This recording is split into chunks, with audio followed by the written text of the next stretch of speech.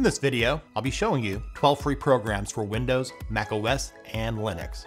These will be in a wide variety of categories, some of which have never been mentioned in this series before. Let's get to it.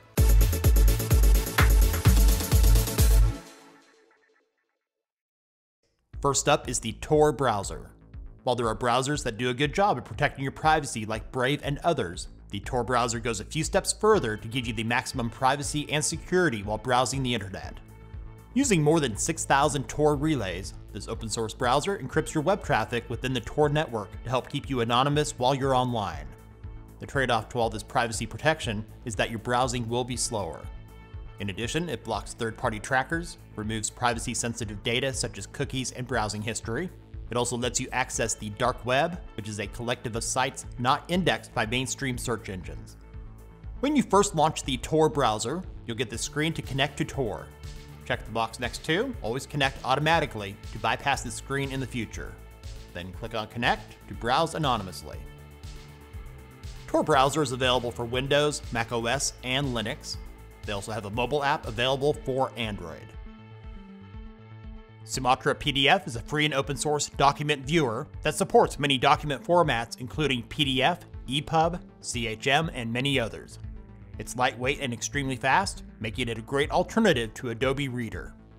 The design is minimalistic with no clutter. One of the first things I do when buying a new appliance or vehicle is download the owner's manual. The files open quickly, and for PDFs with bookmarks, makes it a breeze, jumping to each category with ease. Sumatra PDF is only available for Windows, with portable versions, making it usable from an external USB drive with no installation required. Up next, SMPlayer is for those of you looking for an alternative to VLC Media Player. If you've used VLC, you belong to one of two camps. You either love it or you think it's total garbage. SMPlayer should be less divisive because it simply works with less bloat. It supports most of the well-known file formats and codecs, so it'll play just about anything you throw at it. Other features include the ability to change the playback speed, subtitle support, and you can change the look of the player with skin and icon themes. If you've ever used a media player before, it doesn't take a rocket scientist to figure out the interface. The feature I find to be the most useful is the auto bookmark, especially when watching a TV show or movie. Here's an example of how it works. If you've not finished playing your media and you close the player, you'll remember where you left off. So when you reopen the media, it will continue to play from the spot that was auto bookmarked. SMPlayer is available for Windows and Linux. Since I last mentioned it, it's now available for macOS. On Windows and macOS, because it's not digitally signed, which is common with many open source programs, the OS may prevent you from running it for security reasons. The latest release last year, May of 2024, is perfectly safe, just ignore the warning. Another media player to consider for Windows is Media Player Classic Black Edition, which is a fork of the original Media Player Classic. It's free and open source, light on system resources, and is great for those of you that have issues with other media players. It's easy to use, with all the controls located here at the bottom. This will be a quick one. At various times over the years, we've recommended the free BitTorrent client, BitTorrent. In the comments, many of you suggested we check out Transmission, which is also free and open source. Long story short, we were impressed. Those that commented were correct. It's not a resource hog, and the upload and download process went smoothly. We also found the interface for Transmission to be more intuitive and polished than BitTorrent. But really, you can't go wrong with either one.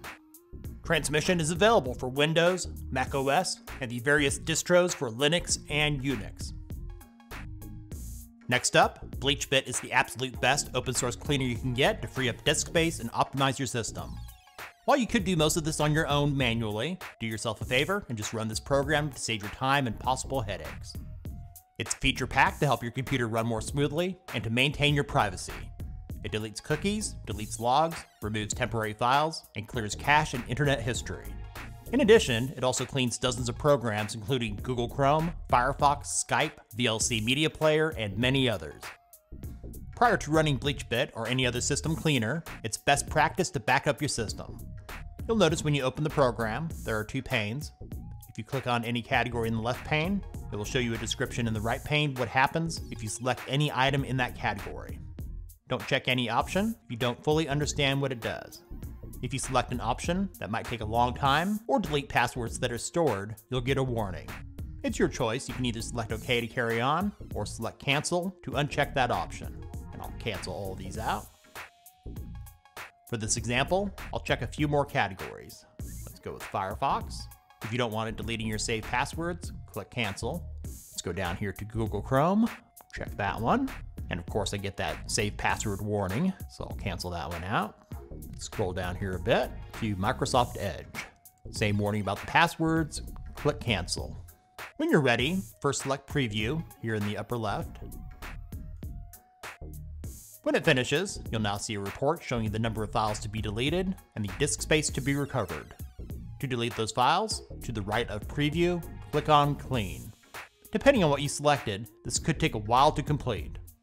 BleachBit installation packages are available for Windows and Linux, along with special editions for macOS and email servers. Blender is an open source graphics toolset that's been used to create animated films, 3D printed models, visual effects, video games, and so much more. Some of its features include 3D modeling, sculpting tools, rigging and skinning, and also includes a built-in video editor. For most people at first, they'll find the user interface to be overwhelming, and of all those in this video, Blender does have the highest learning curve. Thankfully, they do have useful tutorials on their site to help get you started. Blender is available for Windows, macOS, and Linux.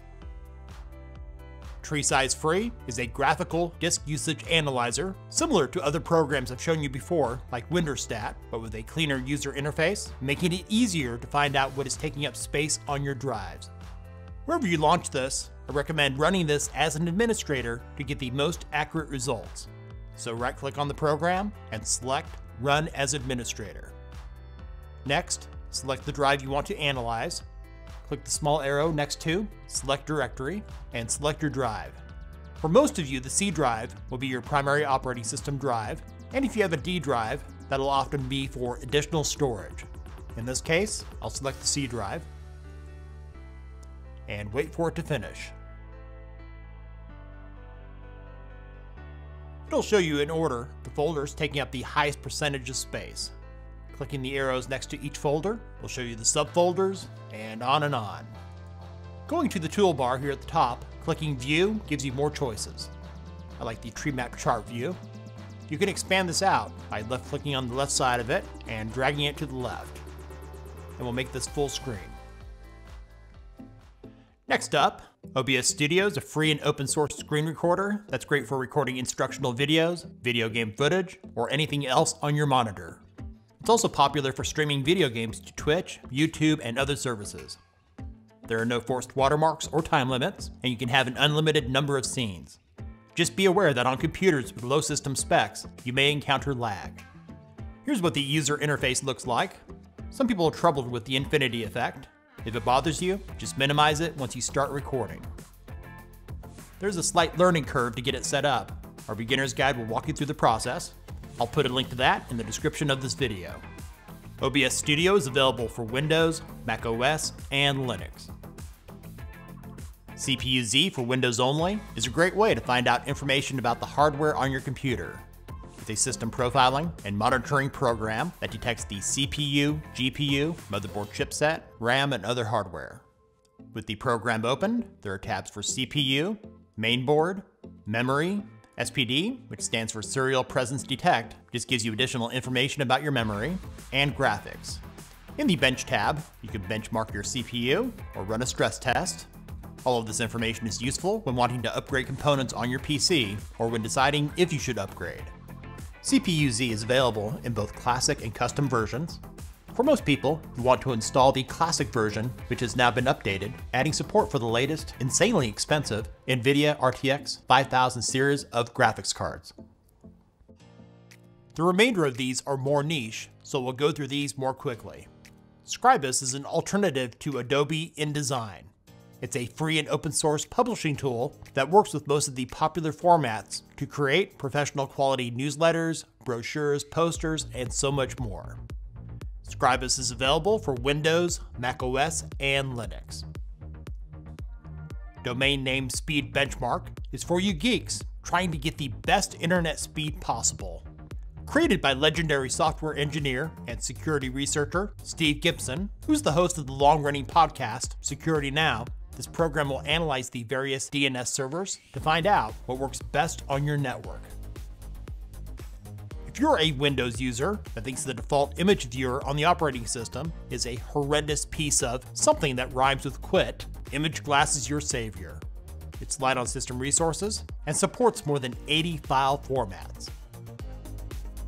Thanks for watching. All links are in the description. If this video was useful for you, give it a thumbs up and share it with others. What free programs do you use on your computer? Let us know about them in the comments. And if you haven't done so already, subscribe and ring the bell so you don't miss out on our newest software videos and other tech-related stuff here on Brett in Tech.